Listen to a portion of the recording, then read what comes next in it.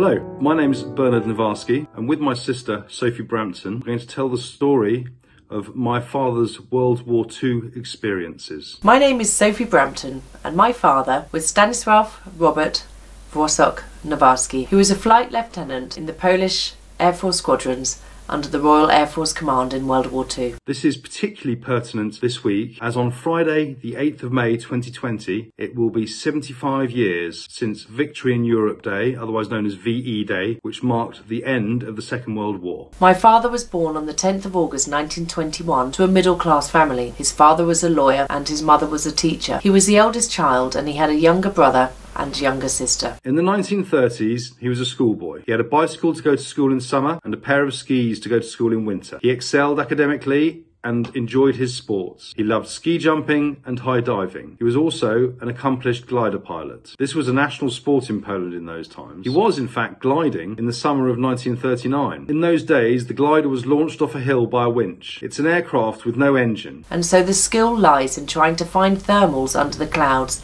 to keep airborne. At the age of just 17, my dad could fly a glider for up to 5 hours at a time. He described the latter part of 1938 and the spring and summer of 1939 as an uneasy period. The Poles sensed that something was brewing up. Europe was in turmoil. Hitler's Germany annexed Austria, occupied Sudetenland, and then Czechoslovakia fell. Hitler then turned his attention to Poland by reopening the question of the corridor to East Prussia. Border incidents were staged, and it became obvious that Poland was to be the next victim. That seemed to have decided for the West that a stand had to be made somewhere. England and France guaranteed Poland's frontiers, thus virtually ensuring war if Germany invaded Poland. In mid-August 1939, Dad came back from his gliding holiday and signed on as a fresher at Krakow University to read medicine. His father was a colonel in the Polish Army Reserve and was called up for active duties and manoeuvres at the beginning of August. And the war started on the 1st of September 1939 at 4 o'clock in the morning. German panzer divisions crossed the Polish frontier at several points. They were confronted by Polish cavalry. Unfortunately,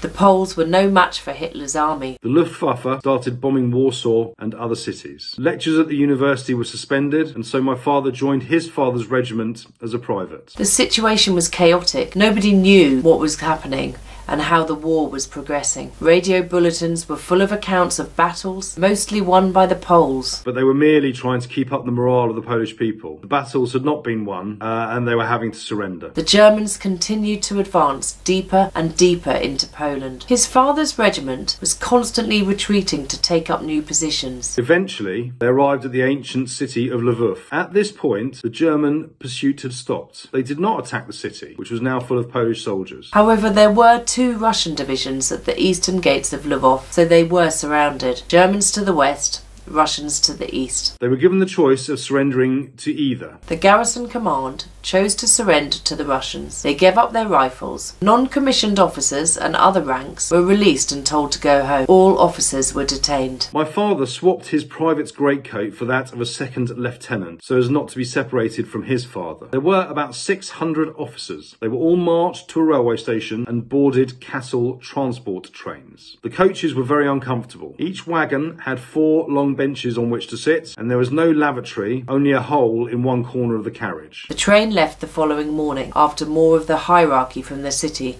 had been ordered to board the trains. The guards were very few in numbers and seemed very friendly. They were given loaves of bread and pork fat to eat. The train was slowly moving east. My father tried to persuade his father that they must get out and escape before they got too deep into Russia. His father was reluctant to leave his regiment. However, he was persuaded, and on the second night, they got off the train. The train had stopped in the middle of nowhere for the locomotive to replenish its water. Just as the train was about to leave, my dad and his father lowered themselves through that corner hole and lay still between the rails. The train started up and then left the station, passing over them as they lay very still on the tracks. They waited until the train was well out of sight and the station became very quiet and dark. Then they got up and jumped into the bushes to hide. When it was deadly quiet, they started to walk back the way they had come. They had taken 3 loaves of bread and some fat with them. They kept the railway line just in sight. They walked at night and slept in the day. The countryside was very, very sparsely populated. They rationed the bread carefully, and there was plenty of water in the streams to drink. On the 12th night, they came across a sign. It said Kotiri. They were back in Poland, hungry, tired, and very, very dirty. They realised that they knew one of his father's office friends from this town. They found the house and knocked on the door. He gave them a hot meal and a hot bath, and he also gave them civilian clothes. From Kotin, they made their way back to Lvov by train. Back in Lvov, they found lodgings and took stock of their situation. My father met 3 of his school friends. His father went back home to the family farm and spent most of the war in hiding. My father did not know it at the time, but he was not to see his father again for 20 years. They were 4 young Polish men, eager to leave Poland and fight for their country. First, they had to get to Romania. The frontier was about 200 kilometers south of Lvov. They went to the Romanian consulate and bought entry visas for Romania. They arrived in a border town and booked into a guest house. Suddenly, they were confronted by a local militiaman who appeared with a rifle slung over his shoulder. My father thought quickly and pretended that he had a revolver in the pocket of his coat and pointed this pretend revolver at the militiaman. The militiaman didn't know what else to do. He was outnumbered and there was no support around. My father told him to go out into the street, walk away and not look back. The next day they met their guide and set off for the frontier. A small river marked the frontier at their crossing point. It was only about waist deep and perhaps 30 meters wide. The area was lightly wooded. They walked briskly through the no man's land and reached their crossing point. They paid their guide and they waded across. My father said the water was icy cold. It was now the beginning of November. They reached the other side. They were in Romania, very wet and exhausted, but also elated that they had made it, and still very much alive. They kept the rising sun to their left and walked in a southerly direction, deeper and deeper into Romania. After about 3 hours, they met a Romanian border guard. He was dressed in a very smart uniform with a few medals dangling on his chest, and he was on a lovely white horse. He beckoned them to follow him to a nearby village, and they eventually arrived at the local police station. They had their particulars taken, and they were told they would be taken to Kamauti, a nearby town. They wanted to go to Samauti because they knew there was a Polish consulate there. They were transported there in a horse and cart. In Samauti, they were told that they would have to attend a court hearing, and the charge would be illegal entry into Romania. The hearing would take place in about 10 days' time. In the meantime, they were detained in the police station prison cells. Detained in the police station, my father noticed that the lavatory window looked out onto the high street. It was only about waist high above the pavement. In order to get through that window, my father picked away at the bricks surrounding it. He did this during the night when the station was quiet. Early in the morning, on the 3rd day, after removing the bars, they clambered out into the streets and made for the Polish consulate. The consul eventually arrived and was not at all surprised to see them. Obviously, they were not the first fugitives to arrive at his doorstep. He explained the procedures to them. They were issued with identity papers and were given money to buy railway tickets to Bucharest. They left Kamauti that afternoon. They reported to the Polish embassy in Bucharest. They were provided with accommodation and some money for food. It took them about 2 weeks to organise their identity papers and railway tickets to France. The train took them through Yugoslavia and Italy. Italy was not yet at war. This was now the end of November 1939. My father said that these were momentous days in his life. So much had happened in just 3 months. At the beginning, he was a student in Krakow University. Then the war started and his country was no more. And then he was a prisoner of war and escaped. And then another escape from a Russian-occupied Poland to Romania. And after a train journey across Europe, he found himself in France. He was still just 18 years old. When he arrived in France, he volunteered to join the Air Force and was sent to a gathering centre in Lyon. There were a number of Poles there already by this time. He was classified as an élève pilot and given the rank of soldier at 2nd class. He said there was no lower rank in the French Air Force. The pay was 50 centimes and 10 cigarettes per day. The food was good. They were issued with eating utensils and half a litre mug for coffee at breakfast time and wine with late lunch. As élève pilots, they had lectures in aviation aspects, navigation, airmanship, and of course, French. They also had to do ordinary sentry duties. He spent Christmas 1939 at Lyon-Bron Aerodrome and was on sentry duty on Christmas Day. That was his first Christmas away from his family. Incidentally, at that time he had a premonition. On the night of May the 7th, 1940, he dreamt that he was sitting on a latrine when he saw a German bomber approaching, flying quite low and heading straight for him, with its bomb doors wide open. A bomb detached itself from the plane and was about to hit when suddenly he woke up. 3 days later, on the 10th of May 1940, at 5 o'clock in the morning, he was indeed sitting on that very same latrine, still half asleep, when he suddenly remembered his dream and smartly ran back into the barracks and woke everybody up and told them to escape. They all scampered into the nearest anti-aircraft ditch. Several bombers dropped bombs on the aerodrome and strafed the buildings with machine gun fire. When it was all over and the all clear sounded, the latrines were no more, just one big crater. This incident is actually documented in the official French Air Force history of the Second World War, where it says that the latrines at Lyon-Bron were the only casualty of that air raid. The war in France did not last long. All of northern France and Paris was occupied by Germans, and it would only be a matter of days before the rest of France fell. The squadron was disbanded. With his squadron members, they flew from Lyon-Bron to Marseille, where they tried to refuel. They were unable to, so they went on foot to Port Ventre on the Mediterranean coast, from where they took a boat to Oran in northern Africa. The British consul there organised a train journey to Casablanca in Morocco and then on to Gibraltar. This was now the end of June 1940. In Gibraltar, they were put on a large ship that eventually became part of a large convoy that would take them to England. They were on a boat for 16 days and eventually docked in Liverpool on the 13th of July 1940. After disembarking, they were marched to Liverpool Exchange Station. A train was ready and waiting for them, and they were given a numbered seat. They were also given sandwiches and a mug of tea. They were taken to Innsworth Lane near Gloucester. On arrival, they were bussed to the RAF station and allocated a bed in a Nissen hut. They were issued with a mattress and blankets. The next day, they were all kitted out with uniforms. After interrogation and verification of their stories, my dad was given the rank of aircraft man second class. At that time it carried a salary of 2 shillings per day, and it was backdated to their arrival in Gibraltar. He was rich at last. They were all posted to Blackpool. None of them could speak a word of English, but they were very eager to learn. English was force-fed to them from 9 to 5 every day. He spent about 5 weeks in Blackpool and had several dual flights on Tiger Moths before progressing to Fairy Battles and then on to Hurricanes. He was promoted to the rank of sergeant. He said the Hurricane was a lovely aircraft to fly, very friendly and forgiving. On the 10th of September 1940, he was posted with 2 other pilots to 303 Squadron and stationed at Northolt. During this time, the famous Battle of Britain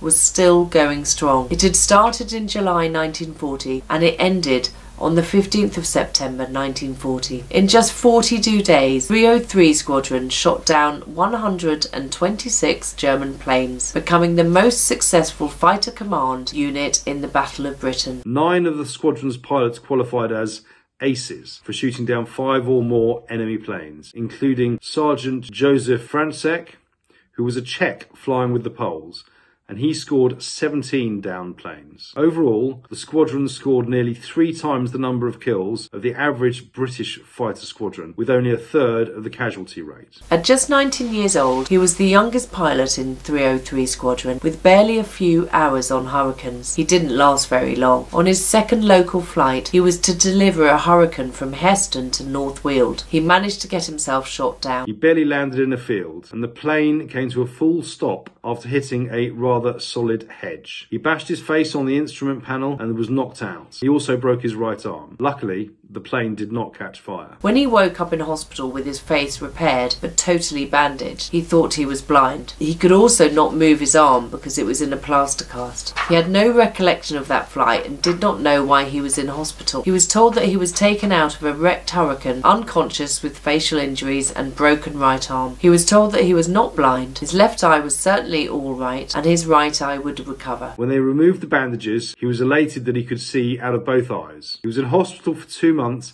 and then sent to Blackpool to convalesce. He had a medical examination and was pronounced fit for flying duties. He was posted to an operational training unit in Grangemouth in Falkirk, Scotland. After finishing a course there, he was posted to 302 Squadron in Northolt in May 1941. He was operational until the end of November, a full 6 months. 302 Squadron was mainly engaged in fighter sweeps over northern France and Holland. They also acted as bomber escorts. They were very busy and lost several pilots. During this time, he managed to complete the operational tour, which consisted of 55 sorties. A sortie was the term used for an operational flight. The average number of sorties that a Spitfire pilot would complete was about 12. My father completed 178 during the war, well above average. From the information we've gathered, there were 4 types of missions that a Spitfire pilot would carry out when on duty for their squadron. There were bomber escorts. The Spitfire squadron would fly in formation at different heights to the bomber, each pilot with a mandate to patrol a particular area of sky in their sight. If they saw enemy aircraft, then they would attack them to stop them destroying our bomber planes, the Lancaster. This was known as a dogfight. A dogfight depended on the skill of the pilot to win it. They were over in a flash, and my dad said he didn't have time to be scared. He was always relieved to be alive afterwards. On all the bomber escort missions my dad did, he never lost a bomber, and he was always successful in dogfights. Incidentally, whenever a Spitfire started to fire its guns, the footage was recorded and analysed when they returned so they could see what was hit. When they had to accompany the Lancasters, which were slower than the Spitfires, my father said they had to weave their way around to keep their speed down. At this time, the Spitfires could fly at a top speed of about 350 miles an hour, and the Lancasters' top speed was 280. When carrying out a bomber escort, they generally flew at high altitudes of around 12,000 feet. They flew above and below the bombers in formation, patrolling and protecting them. Another type of sortie were the fighter sweeps. These were very different to bomber patrols. Their mission was to fly to northern France and to shoot at and destroy enemy installations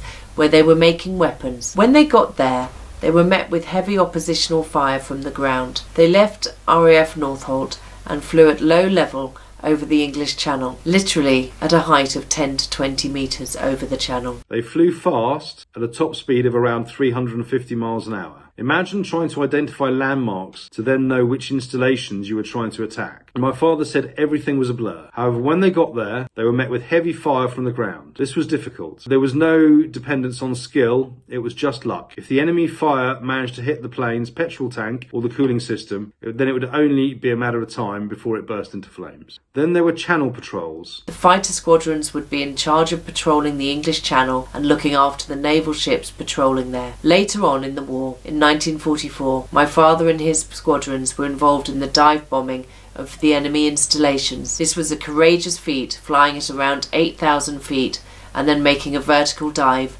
at their target to around 500 feet, firing at it against enemy fire. So, as previously mentioned, my father completed 55 sorties during active service in 302. In November 1941, he was sent back to 58 Operational Training Unit, but this time as an instructor. He would teach young, fresh, new fighter pilots formation flying, combat tactics, and generally how to survive to fight another day. In 1942, my dad was called up to 316 Squadron for another operational tour. The squadron was equipped with Spitfires 5B. These had clipped wings, and he said that they were a delight to fly. To begin with, they were stationed in Yorkshire and engaged mainly in patrols. He said that was boring. Nothing ever much happened. Things changed, however, when the squadron was posted to Northolt. They acted as escorts to bombers. The targets were usually marshalling yards in Lille and Amiens and in the Pas-de-Calais area. Le Havre, Cherbourg and Rouen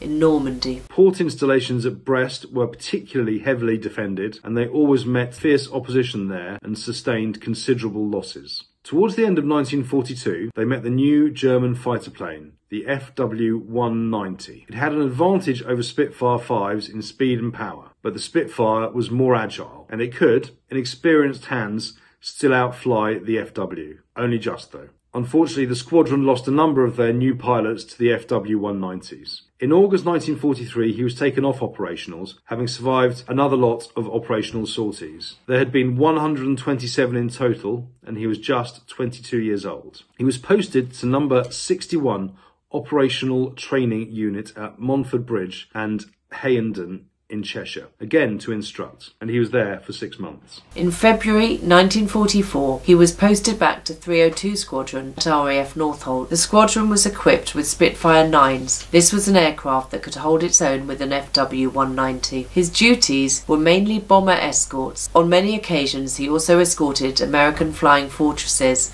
which attracted stiff opposition from enemy fighters. For the first time, they were being instructed in dive bombing techniques. The Germans were preparing V-1 installations for flying bombs, which were later nicknamed doodlebugs. So the targets consisted of launching ramps and underground storage facilities, and therefore presented very small targets. They were situated mostly in the Pas-de-Calais area. To render these targets useless, the ramp had to receive a virtually direct hit. They were always very well camouflaged and heavily defended by anti-aircraft fire. After each dive-bombing mission, the Spitfires came back covered in holes from the bullets fired at them. They were inspected by the ground crew, who repaired them meticulously, ready for the next pilot and the next sortie. My father said they did not like the dive-bombing attacks because survival depended entirely on luck, and the skill of the pilot did not really come into it. However, he was a senior-ranked pilot by this time, and often led the squadrons from RAF Northolt to northern France to destroy the enemy installations. D-Day arrived. This was 75 years ago last year. My father was still operational in 302 Squadron. On the 6th of June, they were briefed at about 3 o'clock in the morning. The invasion was on. They were to patrol the Neptune beach, where the British and Canadian forces would land in their boats. They took off around 4:20 a.m.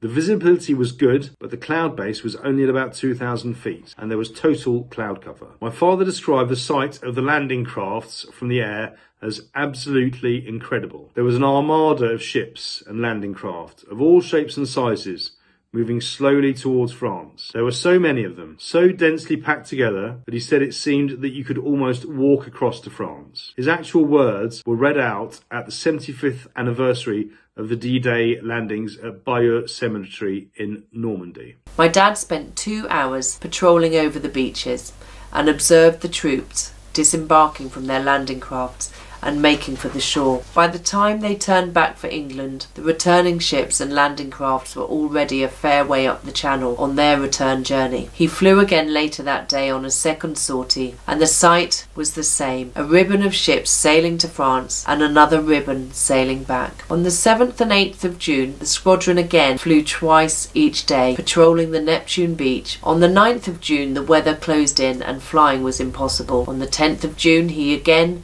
flew 2 sorties. They were the first squadrons to land in France in a place called Plumelot in Normandy. A landing strip was prepared where they could land and refuel without having to fly all the way back to England. They were elated. Exactly 4 years after they had to leave, they were back on French soil again, and this time as welcome liberators. After another 3 weeks, the squadron actually used that airstrip as a more permanent base. They lived in tents. My dad told me that they were instructed to dig a 6-foot trench in which to sleep inside their tents, and this was to stop them being fired at from the enemy. However, at this time there was virtually no opposition from the air. The only casualties were from ground fire. Very often they came back with holes in their aircraft that they didn't even know that they had acquired until they had inspected their aircrafts after landing. They were still very much engaged in dive bombing the V-1 installations and also in bomber escorts. It was a very busy time. On the 9th of August, he attacked barges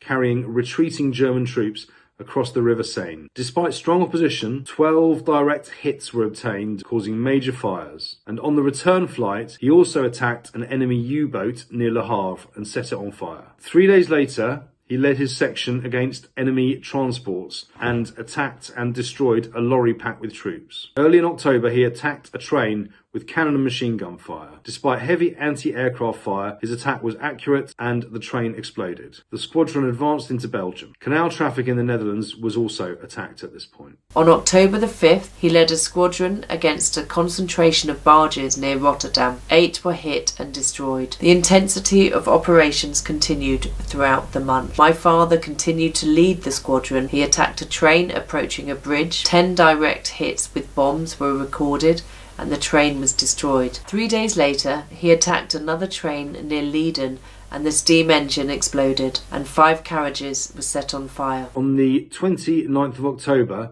my father dive-bombed a concentration of enemy troops. It was his 178th and final wartime sortie. In his recommendation for his Distinguished Flying Cross, he was described as an extremely good pilot and a very efficient leader, and very courageous. The war finished on a sad note for my dad. His best friend was shot down over Lubeck by anti-aircraft fire on what turned out to be the squadron's last operational sortie. Peace broke out the very next day. To end my story, I would like to take you back to the very beginning, when my father and his father escaped from the train that was taking them and his father's regiment to the prisoner of war camp in the Katyn forest in Russia. In 1959, 20 years after he said goodbye to his father and left Poland, he went back to see his family. His father showed him a book. It was not an ordinary book. All it contained were pages and pages